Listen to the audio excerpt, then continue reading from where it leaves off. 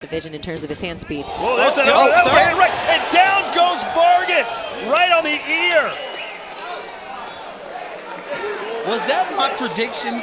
Hopefully we can see some rounds here from these big guys, some entertaining rounds at that. Vargas wearing the red trunks and Ruiz in the blue. I'm gonna throw myself out there and make a prediction if you guys want me to.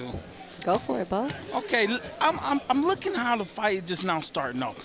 I'm thinking Ruiz is gonna just keep touching the body. If you seen just a minute ago how he just threw that jab to the body, just like that one. Because Vargas is on his toes. That's your bold prediction? No, that's What's the bold prediction? I think it's gonna be a knockout. Okay. I think it's gonna be a right hand over the top knockout. I'm just trying to set it up. Yeah, being a coach. Well, hey, Vargas's coach, trainer, is his father, Ray. What's the game plan for them to pull off the upset here?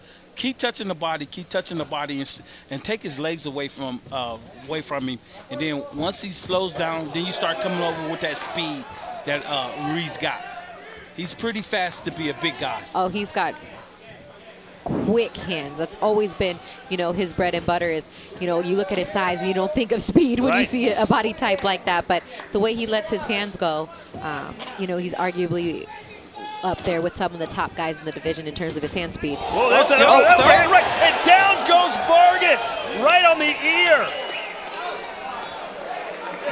Was that my prediction, Christina? And it's over. Oh, he stopped him. That was it.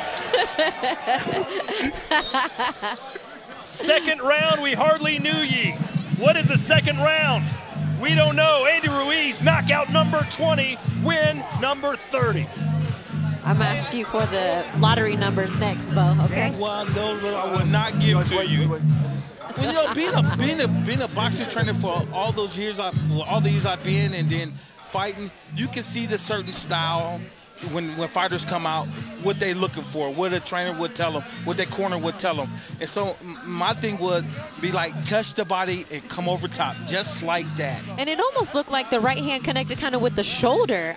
It didn't look like it connected, kind of with the ear. Yeah, well, that's your equilibrium, man. Yep. You knock that off, man. You can see how he's have Bambi legs. What did you call that in the gym? Your equal what? Equilibrium. I was going to let it go. You forgot a couple syllables. Equilibrium. Equilibrium. Yeah, there we go. So now they make it fun of it. But hey, we got to have fun out here. Oh, man. Either way, Andy, the Destroyer Ruiz, said he was going to make a statement tonight, and he certainly did. A right hand to the left ear of Devin Vargas, and that was all she wrote about a minute and a half into round one.